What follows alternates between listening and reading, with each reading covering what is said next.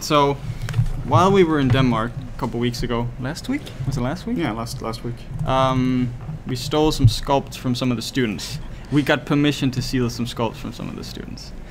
And we've taken a few of these to highlight a few key examples that tends to happen when you start out sculpting for your, like maybe it's the first time, or maybe you've been doing it for a few months, or maybe in some cases for people it's been years. You know, they do the same exact thing over and over again. So, do you have Pure Ref? Yes. For those of you who don't know, Pure Ref is the most magical thing ever. It's called Pure Ref, spelled exactly that way, and it allows you to have tons of cool images right on top of your screen like this. Yeah. I even prefer this over doing like over a second monitor, just because you can just have tons of references. So instead of this is going to sound the laziest thing in the whole world, but instead of doing this and moving your body to the second monitor, you just move your eyes. Yeah. Sounds like a small lazy CG artist thing to do, but in reality, these kind of things can actually make a big difference. Okay, so here we have this. So what this student she was doing was calling it a bat cat, I think it was. And, it's a combination of a bat and a cat. But what we want to highlight here is there's clean shapes is really what you want to focus on when you're sculpting. And so I'll mostly be focusing on the face for this one, but there are also issues with the body, which we'll cover a little later. So usually when we get a sculpt like this and we start to go over it, the first thing we do is just we destroy everything that's there. Make a new layer this way. It's sort of like, it's the best way to, oh, let's do this. So now we can just compare back and forth, just so. You don't want to be sort of constrained by what's been done before. So oftentimes a lot of the form that already exists, if it's created by someone who doesn't really understand what they're doing with the form, it can be really hard to sort of fix it. So sometimes you just have to nuke a lot of it, and then basically you don't start from scratch because they still laid some of the groundwork, but there are still issues that we can fix. The overall design might be there, it's just that the foundation might not be. Yeah. So that we're going a bit technical now, but Morten can just redo the stuff he was doing for the first 30 seconds. I can answer that. You'd use ZBrush for sculpting, for concepting, for coming up with cool ideas, and you use something like Maya for making sure you can actually animate it and do all of that with it. But basically no other sculpting tool. It's in production you're dealing with ZBrush and Maya, basically. Oh yeah, and if there's feel free to ask questions during this whole thing. Just raise your hand and we'll, at any point, or just write them down at the end as well. We're probably going to be here, our train leaves a few hours after our lecture, so we have some time just to hang out. Yeah. Almost back to where we started. So, like we said, to start off with, it's just it's trying to kill the form a little bit. And then trying to, we look at our reference and see what do we actually have, how are things spaced out and where do we want them to be. So one of the issues with this sculpt is that it seems like a lot of the form has been inferred. You've relied too much on what you think you know about a face, or in this case like a lion or a cat or whatever it is, instead of actually looking at references of cats, or big cats in this case. I would recommend that whenever you start this, you assume that you don't know anything about what you're doing. Go back to complete basics. That's really hard to do because you're like, I can just sculpt without looking at stuff, but you can't. It's not gonna look realistic if you're doing that. And particularly if you're going for full unrealism as well. If you are going for something maybe a bit more stylized, then you can do more. I mean, you're gonna have to take more liberties, just because otherwise you're just gonna up on a realistic line. But if you're going for full unrealism, you basically have to match it 1-to-1. So, just to point out a few things. For example, with big cats like this, it's once they roar, that's one of the super cool things. Like you see, maybe it's hard to see on this monitor. I don't know, but the way that everything is laid out in terms of the muscles here is that you've got muscles pulling back. Imagine a vector going back here, There's one going in here, you can kind of see it there, and then the skin, which is sitting on top. So it's like 3 planes that sort of meet in the middle. So it's not like, it doesn't actually have this super round shape to it. You want to create some corners there. We'll get more into how skin works a bit later on as well. We'll have a whole section just talking about skin. Oh yeah, leather skin, mid-frequency, yeah, all that kind of stuff.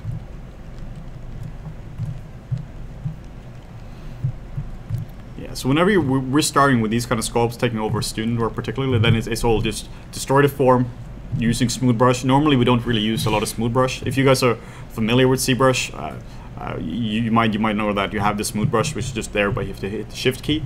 But we just use mostly the clay build-up brush, just because it gives you really nice volumes. But when you want to destroy the forms, then just smooth everything off and get a clean base. Really work with the clean base. One thing as well, which it might be one of the #1 issues I've seen, is that people they add too much detail too quickly. You need to keep your model as low as you can for as long as possible. This just means that instead of subdividing your model into like 3 million polys right away, you keep it as low as you can. And this is not because of performance reasons. This is because you, otherwise you'll just automatically kind of add these little pore details, and you'll fall in love with your brush strokes, and you're gonna be like, this brush stroke is now an actual feature, and you're like, no, you shouldn't do that.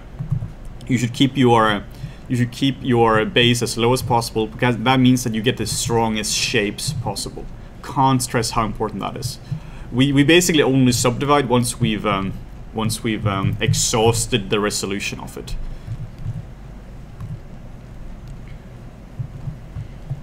So trying to get that pull in of the skin there. Let's see if we can find it.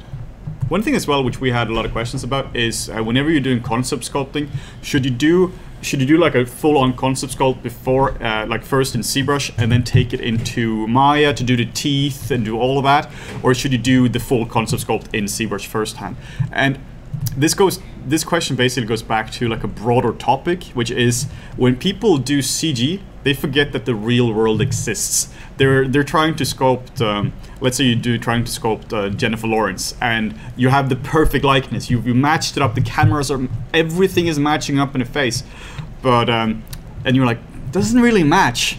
Yeah, that's because you don't have hair, makeup, eyeballs, teeth, or anything on the model. But this is such a common issue that you just assume that as long as the shape is matching, then it's going to look like the person. But if somebody has a different haircut or eye color or whatever, it can look like a completely different person. So it's kind of like what Morten and I talk a lot about is basically go back to the fundamentals, go back to the basics. Yeah. This is one of them, where remember that real world exists. If you're doing this kind of creature like this and you forget to do teeth, it's not going to look like the creature. Take away the teeth of a ferocious tiger or a lion, it's not a ferocious tiger or lion anymore. Take away all the claws, and if it bites you, it's just kind of like gums hitting your hand. Like suddenly it's not scary anymore. You just gotta remember to just take on all these things. And this is a thing that basically every single guy screws up as well when you're doing CG characters. You screw up the makeup. Yeah. Whenever like guys, everyone looks like a prostitute. It's seriously like, especially when guys do makeup, it's all black around the eyes, pure red. It's like a 5-year-old putting up lipstick. It's something we've talked about doing a course, like doing a course on like how to do makeup for people in VFX, because people, it's horrible. Like it actually looks horrible. You can, especially if guys do it, not so much girls. And it's kind of funny because you're like, oh, but makeup, that's just like the final touches. Oh yeah, that's why there's a multi-billion-dollar industry and you have makeup ads everywhere. It's not a subtle thing. All these kind of things, they come together. You gotta think about the real world. What you're doing here, you're trying to replicate the real world, or you're trying to make something feel believable. Put in all the teeth, put in all the hair. Make this model as close as you can to the real world. Speaking of teeth. You can do some cool teeth. Let's see if we can just get an indication of teeth in here. That's what we want. So the main point with this model here is really just you want clean shapes. Clean, strong shapes which makes sense. we're not really talking too much about anatomy when it comes to this, because obviously anatomy is important, but clean, strong shapes is really one of the foundations as well. Anatomy will be a whole course by itself, but if you have perfect understanding of anatomy but you can't do clean shapes, it's going to look like a medical figure. Yeah. And you're trying to, most likely, you're trying to make something look appealing and not like an crochet sculpt from like a French university in the 1800s. You most likely, there's most likely a reason why you're doing a character like this. You want to tell a story, and you want to get a certain feeling across. If that is your goal, then that needs to be your primary focus. So if you're doing this character here, and let's say he's supposed to be super scary, then he needs to read as super scary. The first thing you got to do is make him read as super scary. Anatomy is kind of like a secondary thing if all the muscles are correct. Now don't write that down, because you're going to use that against me. But it's more important that it reads as it conveys the emotion and the story you want to get across, instead of just purely doing a medical anatomy study. But then also learn your anatomy. Definitely get your anatomy right. And you can also see how, in terms of tools, Morten is using this like super simple tools. It's basically like move brush and the clay buildup brush. Yeah, that's it. there's nothing fancy. It's what we were talking about before when it came to the novice of drawing versus like the master. You're not talking about the difference in because you know the pencil so much better. It's because you're observing it. The difference between like the most hotshot sculptor in the world versus a beginner isn't their knowledge of ZBrush. Sure, there are some tips and tricks, and they have their dark book of all kind of wizardry you're using, but it's really their core knowledge of sculpture, of observation. It's like, not their million hotkeys. Like if you think about, like let's take this mouth for example. Like when you think about it, you look at the reference for the line here. It's the way the teeth are structured is kind of like they make a square. So down here, it's square here. You won't have this round thing with the gums. It's square, then goes in, this then goes in. The round part that gives the illusion that it's like a super round fleshy thing is because we have all the flesh and like the nice lips and stuff on the outside. But this stuff here sort of makes angles. A question we've also had whenever we're doing these kind of sculpts from students is, should I sculpt the teeth as separate subtools, or should you keep them the same? And at this point we're like, we don't care. It should just be like if Morten sculpts this as separate pieces or keeps them in the same. What's important isn't the technical aspect of it. What's important is, are the teeth there? Does this read as a scary looking creature? If yes, awesome. You can always fix this later on. Yeah. You can always separate it out to make the technical parts perfect. One of the things we'll get to a bit later on as well is when we're doing stuff from scratch, is going to be that the structure of sculpting is, first you get your skeleton right. You don't move on until you get your skeleton right. If you're taking notes, this is the time to do it. So get your skeleton right first. And then, once your skeleton is right, then you move on to muscle. Your skeleton determines so much in a character. It determines the height. It determines like how broad shoulders you have, how strong of a jaw you have, all these kind of things. It determines so many things about a person. It determines if basically if you're sculpting a chimpanzee or if you're sculpting a human. The difference is the shapes are very similar, but it's proportion. So get the skeleton right before you do anything else. And then you move on to muscle. Second stage is you move on to muscle. You can't do muscles before you have the skeleton, because the muscle is attached to the skeleton. If you don't have the skeleton, where does the muscle go? It would just kind of be floating about on the body.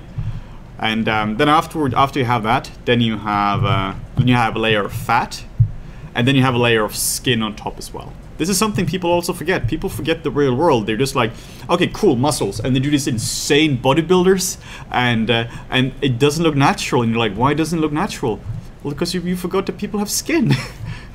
It sounds silly, right? It happens more often than you'd think. In terms of like people forgetting gravity, skin, fat, everything that builds it up. Like it's because it's easy to look at something and start building it up from the outside, because that's what we see. But instead of if you take an approach that's like from the inside and out instead, then you'll have a much more solid sculpt.